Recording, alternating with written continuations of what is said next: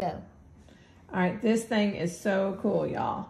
The only thing it doesn't come with is for the watch, the charger for the Apple Watch, but it fits right in there. I put mine in there, but I didn't want someone to think it came with it.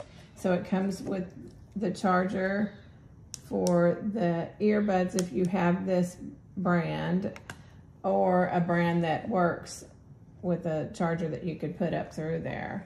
It also has just a generic charger, another iPhone charger. So when you take this apart, for the way it comes, you'll see that it tells you right here, watch, your AirPods, and then 2 other chargers can go in here. So you can charge 4 things at once with this baby.